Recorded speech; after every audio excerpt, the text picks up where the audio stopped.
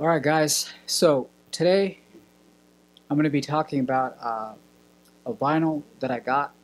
I was so excited about this. I wish I could be excited about some new band like this today, but it just doesn't happen, right? I know what you're going to say. Dude, you got to get out there. I'm like, uh, anyway, nowadays I just, it's more about me playing, right? So I get excited about, myself playing. But then also legacy stuff like this, right? So there's just no artist like this. We'll talk about this in a bit. So I got this for $20. So it was like $30 on eBay. See, now these vinyls are a lot more expensive. Original pressing, obviously. Everything I collect is original pressing. So I mean, if I had had this, I would have like got sold it for like $1 or $2. So if you got original pressings, they might be worth more than what you think, right? So anyway, so the guy put it on there for $30. It's probably some pawn shop or somewhere. And then I made an offer and I said, I'll give you 20 for it. And then he took it. So I got it. So anyway, the weirdest thing about this is that, I don't know if you can see it, but it's actually signed. The guitar player, remember, I'm in a Zeppelin band now, or at least it looks like it's going to be. And me and him, we used to be in the Dio band. So, me and the guitar player.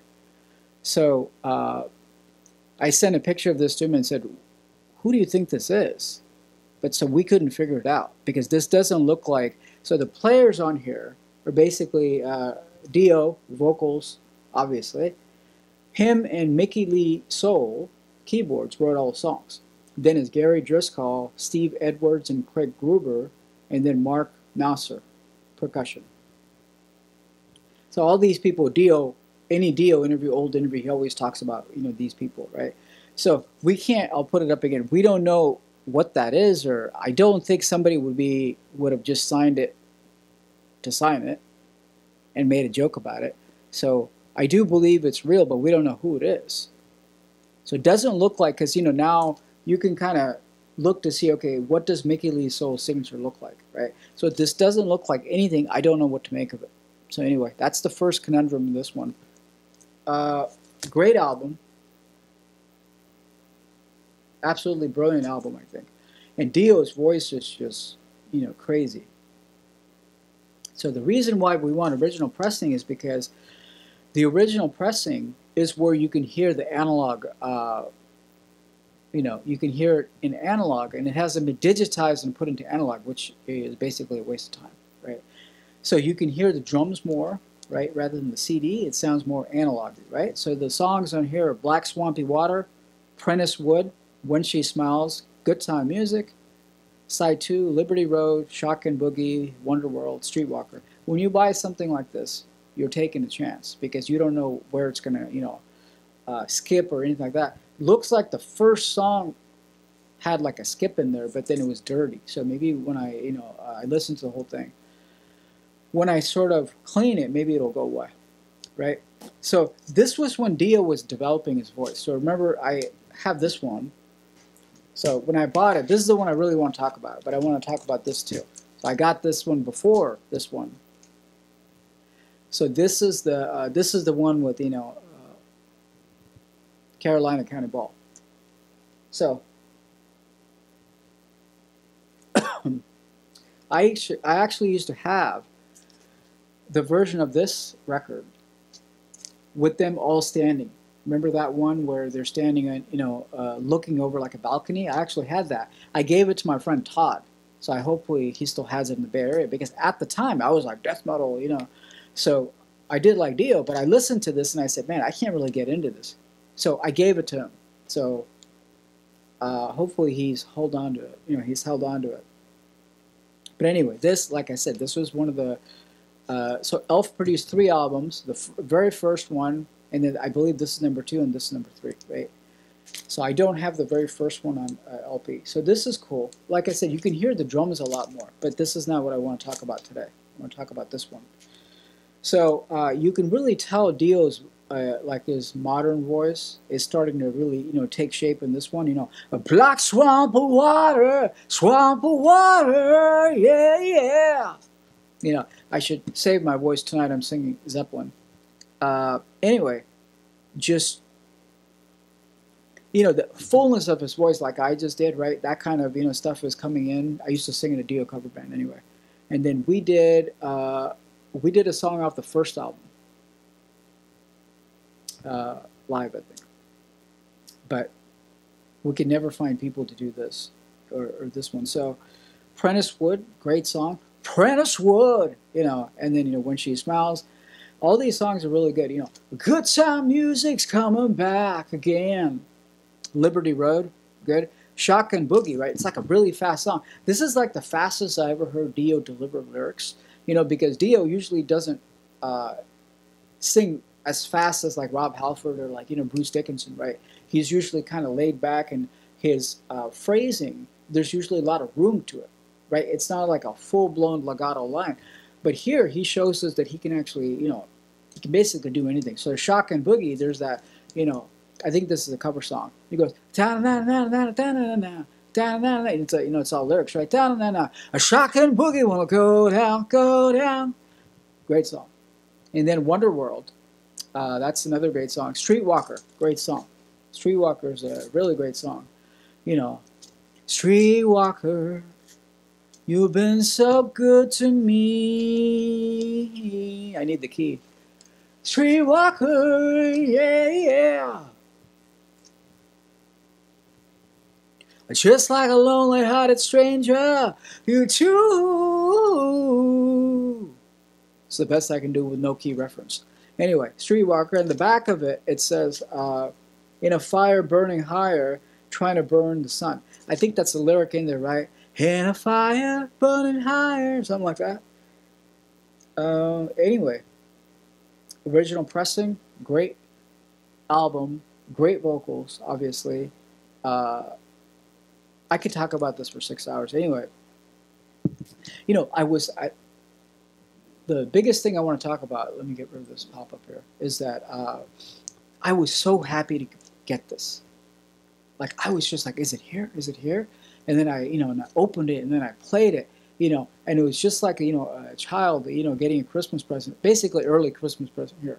So, it's just sad that, like, kids nowadays, right, they'll never go through something like this to where they're going to be this excited to open up something like this and then hear it for the first time, like like rock people were from like the 50s, 60s, 70s, and and so forth.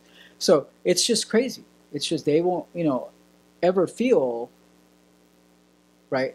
I feel it because I'm a musician and I've been a long-time fan, obviously. So and I sing this stuff. So that's probably why I'm like, over enthused about this. Like, I want to hear Dio's voice. I want to hear what he's doing, so like I can, take from something, that he's doing, or something like that, or or singing stuff, right? I used to sing, I've sung, all the songs. I've sung, all his popular songs at shows, Sabbath, Rainbow, even Elf, like I said. So I don't know, man. It's just it's just sad that music's basically died. Right?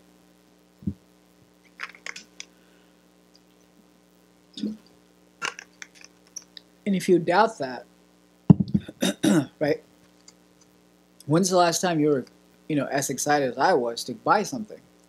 So, right, it's just, I think that the time for music is gone because we have so many digital distractions. We have artists who aren't being sort of, authentic, right? Most of the artists today, it's just more like a business. Let's do this, let's get, famous and popular. It's all about the views and clicks, right? So you're never going to find something as authentic and original as this. I would love to put together a band like this, which is basically like blues, honky-tonk, that kind of, southern, swampy kind of blues. I would love to put together a band like this. But, you'll never find people to do that, I think. Right? A band, the problem with the band is that it has to be sort of perfect, right? It's got to be people who kind of, look the part, who are interested in doing it, who could write music, right? It's got to have all these things. So you usually have like one out of like five things, or maybe you'll have two out of five things, or sometimes you even have three out of five things, but you got to have all those things, right? There's got to be, interest, there's got to be time, right? People don't want to, I've had bands break up simply because they don't have money for, to go practice, right? Tonight I'm going to go, do a Zeppelin thing, and, the four of us. So I had to pay for it in advance. Now everybody owes me $15, right? $15 a piece. I've had bands break up simply because they said, man, I don't have $15 to put in every week. So, I mean, that's kind of the sad status of this. The place that I used to jam, they wanted $45 an hour, that's crazy, man. I only paid $30 an hour even in Burbank, in like this huge, exhibition kind of room, to where they have like couches and they have like actual kind of mini stage and things like that, where bands used to play in, to like record executives, right? That was only $30 an hour. These guys are, want like $45 an hour. I'm like, damn. Today we paid 30. But anyway, that's what I'm saying, is that bands can't even get started. There's no sort of drive, And, the thing with Dio is that he really started, at the bottom, right? He really started there, and he played like, little places, and he played like frat parties. And he said a lot of the friends he made there were still friends all the way to the end, right? And then like they played, colleges, and then, they kind of, and then they got signed to basically the Purple Records, which was Deep Purple, right? Let me see. Well, this is MGM Records. It says Hollywood. But I think the management was under the Deep Purple. And then after that, Richie Blackmore, took him into form Rainbow, and then, all that kind of stuff. But I like how these two things, his voice is completely different. You can still tell it's Dio, but he's basically got that kind of that fuller Dio sound, like I kind of demonstrated, right? A shotgun boogie gonna go down. That song's called Shotgun Boogie. Anyway, guys, tell me what you think about this. Great, really great album. Oh, produced by Roger Glover. So I guess that makes sense. So see, a lot of this is about, forming your network. I guess even today it's like that, to where forming your network, to where, Roger Glover produces this, and then, he's doing Butterfly Ball, and he goes, hey, I know a singer who's really good, and then brings Dio in, you know what I mean? All this stuff sort of, works together, right? This is what you should be doing if you're forming a band, is that, you should be forming a community with your other local bands. Sadly, we don't have that today, because what do local bands do? They don't want to form a community, right? Today, every show I've played has been like this. The other bands will sort of bring in their entourage, and then they'll take their entourage with them. They don't want their people to stay for your band, right? It's very selfish like that today, where people don't come in for the night, right? They come in for their band, and then they leave. These are not true fans. They're basically just acquaintances of these bands. And then, right? So it's not like this old kind of aesthetic where people go out for the night and enjoy all the bands, So in a lot of ways, yeah, music and rock is dead. I think it's just because, just times change. And then now I think I don't think people want to hear loud bands anymore, because when you go in, I remember when I played the Dio shows, I would book all the shows, right? So I booked this metalcore band, and then they were like, dude, we're going to bring in like 30 people, man, 50 people. And then they brought 0 people. They didn't even bring one person, right? Because nobody cares about startup bands. They were an original band. There were 5 people sitting in the dive bar already, because, most of these shows are dive bar shows. And we go over there. They play. Immediately after they started playing, right, they cleared the bar. Because no one wants to hear loud music anymore. No one, because you can't talk over it, right? So this is why rap and hip-hop are bigger, because even though it's loud, it's kind of a good loud, to where it's the bass and the drums, right? And you can actually talk over it. With a rock band with some guy screaming like this, right? They basically cleared the place, and they basically emptied the place, right? People just basically left. And, they weren't bad. They just sounded like a metalcore band. So nobody really wants to listen to this stuff. And then we went on, and then we had some people come over, right? But anyway, the point is that, like I said, no one really wants to hear loud music. Nowadays, the art of it is gone to where it's like you have people trying to bring in like a Marshall amp, you know, a JCM 800 into a room like this and crank it to like 6, right? Just blows everybody out of the water. You can't hear the singer, you can't hear the drummer. Uh, the people walk out because no one wants to, you know, sit there and, you know, for it to be that loud, right? So it's just a progression, you know, of basically culture and time. I think it's that. I don't think a new band today is going to get discovered grassroots, because simply because it's not that time where people during this time, I think they enjoyed live bands and live music and things like that. And then, you know, now it's like, let's just turn it up as loud as possible and just blast everybody out. You know, just a different kind of thing to where people don't want to be in there anymore, right? So this is why startup bands never get started, because you can't form a, you know, a fan base. But it's sad. It's really sad that, like, you know, like this complete art form is just dead, you know. Anyway, guys, I just want to talk to you about that. How excited I was and happy I was to get this.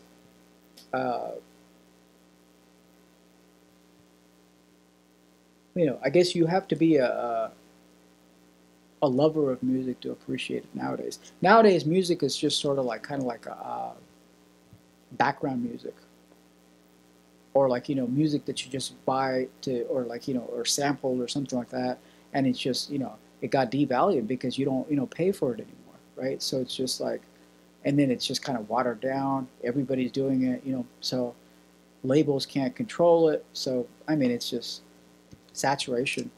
That's what I think killed music. Anyway, guys, if you're a Dio fan, you probably like this one. I will talk to you later.